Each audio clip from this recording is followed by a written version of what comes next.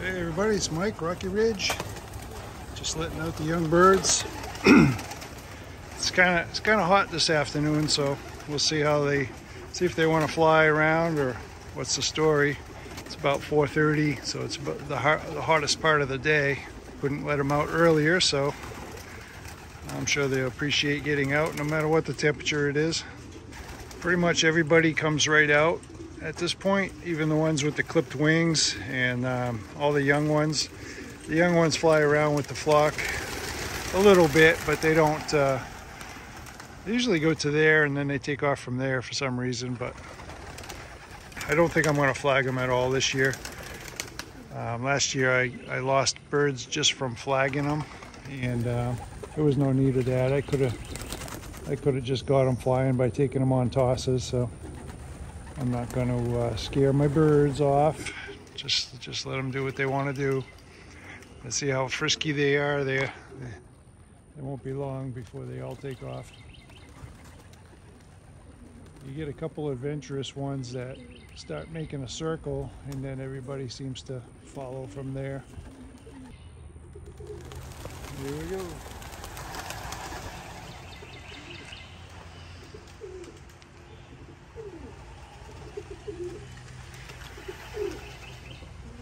I had a huge pine tree right over there that I cut down recently, and there's the white one. Just starting to get its wings. Yeah, that pine tree was right in their way. Every time they made the circle, some of them would run into it. Just thought I'd make it a little bit more comfortable for the young ones to do circles.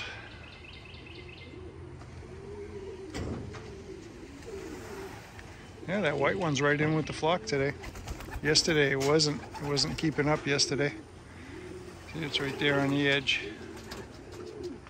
And there's some kind of oh, that's a Georgia kite, they call that. They don't hunt pigeons, but there's a breeding pair of them over there. I'm sure that the pigeons are a little bit frightened by that. They eat small mammals, not usually birds.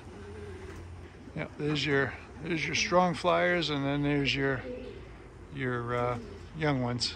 So they have a way of taking care of themselves. I got quite a backlash on my last video where I said I mixed the young ones with the older ones, and I think I know what the problem is. People like to hold their birds, and they don't do that. The moment they're able to fly, or even before then, they can, they're allowed to come out. So when you do that, you don't lose young birds from mixing them with the older ones. It's when they're strong, and then all of a sudden you let them out, and they try to keep up with the more experienced birds, and that becomes a problem. I wish these kites would move on.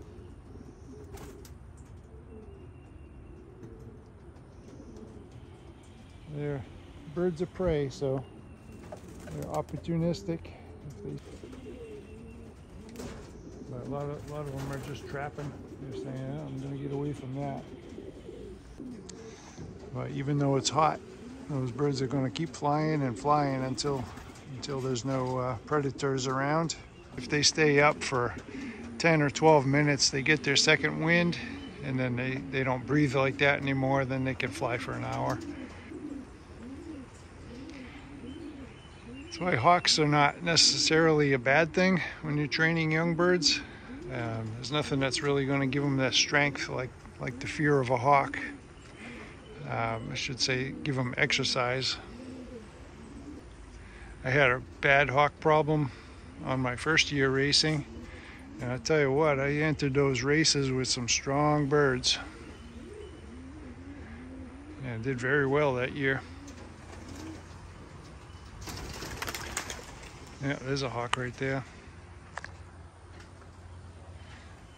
Well, this might be one of those bad years, I don't know.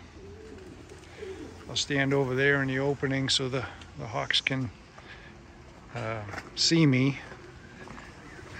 Humans are a pretty good deterrent. Hawks are very shy, unless they're starving. The starving young ones, they don't really care. But that's where the pine tree was, right there, right in front of that pressure washer. It was right there. And I came right straight up, so it was right in the middle of the yard. And it's turned into lumber.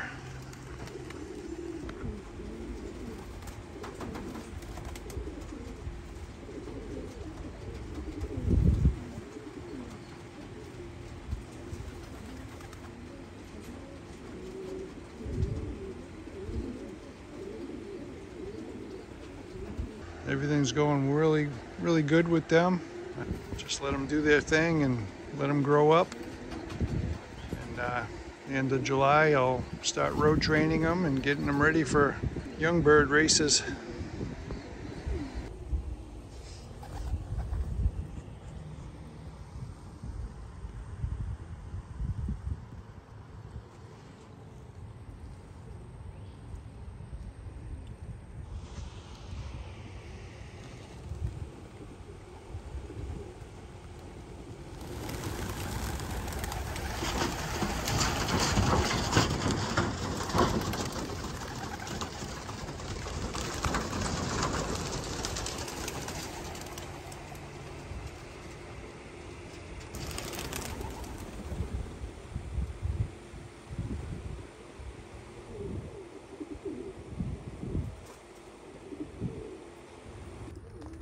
So I have this interesting looking young bird.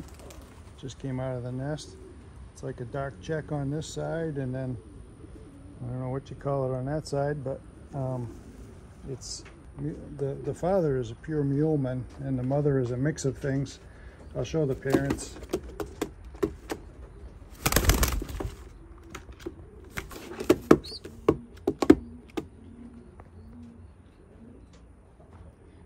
Should be a pretty decent racing pigeon, but I just thought it was kind of interesting how it turned out.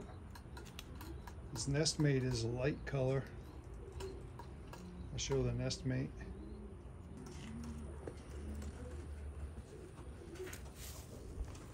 And this is the nest mate right here.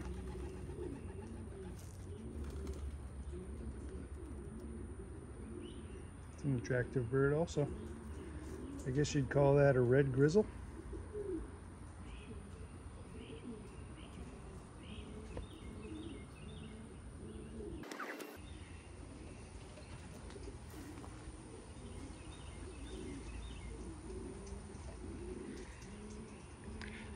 Yeah, I'll go take a look at the parents.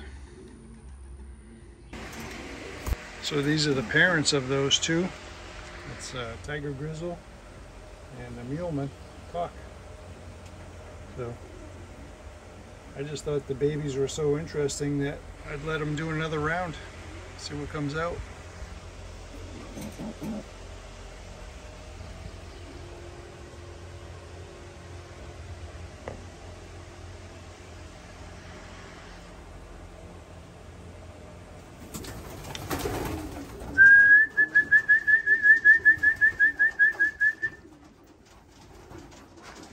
A lot of them were out there catching their breath.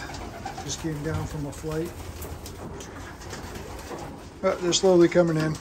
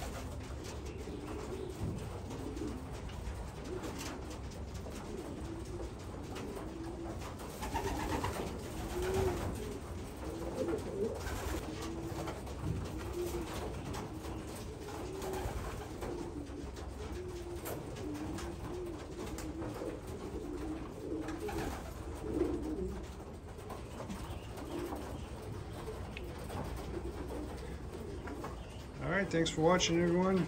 Give it a thumbs up, and I'll catch you on the next video. Please subscribe.